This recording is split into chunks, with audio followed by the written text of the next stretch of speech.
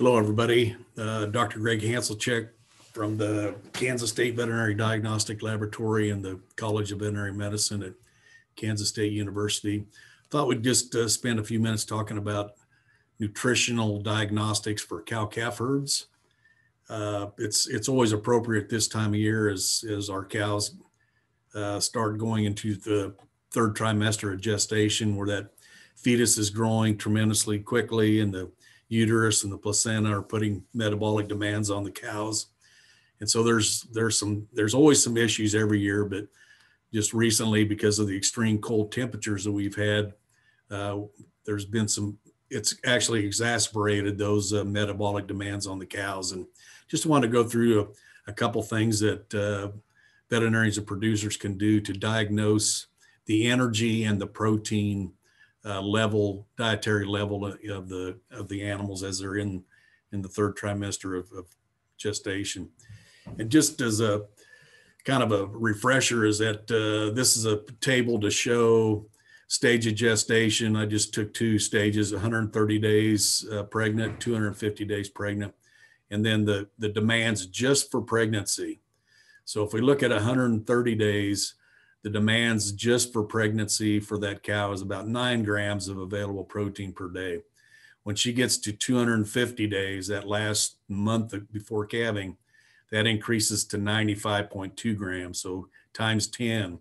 We look at energy, 130 days, and this is just for pregnancy, not a great big demand for 0.33 megacals per day. But when we get to 250 days, it increases again 10 times up to 3.33. And so this isn't taken into consideration any of the extreme cold or anything else. This is just a normal 1,400 pound cow in different stages of gestation. So metabolic demands are tremendous during these period of time. And one of the questions always is, well, how do I know that I'm meeting their needs? I can have a ration that is balanced, and it's balanced off of tested forages and feeds, but how do I really know? And there's some ways of doing that. One is body condition scoring. So we can go out there and see whether our animals are losing weight. The downside of that is that it's going to there's some lag time. So if the typical body condition score in a cow is anywhere from between 100 and 150 pounds, it's going to take a few days for the human to be able to actually observe that. There are actually a couple of blood tests that are current, meaning we can take the blood sample today and that'll tell us the energy and the protein status of these animals at that particular time. And the two tests are, number one is, we just call it NEFA. It's non-esterified fatty acids.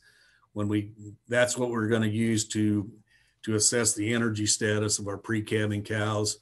And then another blood sample, can use the same sample for both these tests, but it's going to be blood or serum urea nitrogen.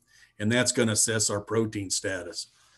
Because we can always in any herd expect some animals to not be in a positive energy status or positive protein status, we need to look at this from a herd standpoint.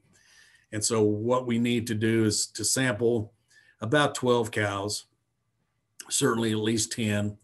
And if 10% of those have a NEFA that's above 0.4 milligrams per deciliter, that's a very good indication that the herd is experiencing severe negative energy balance in the herd.